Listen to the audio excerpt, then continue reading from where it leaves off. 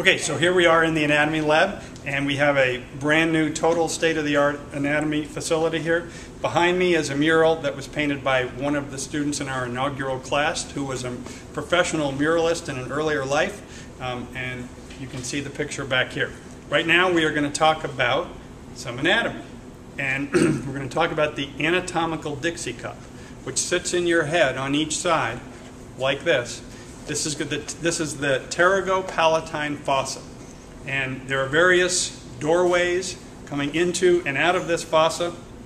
There is a lateral doorway, a medial doorway, three doorways on the posterior wall, one on the anterior wall, and the floor of the fossa also has a hole.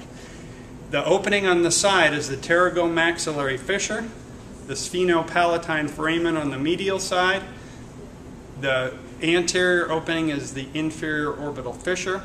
And then along the back we have foramen ovale.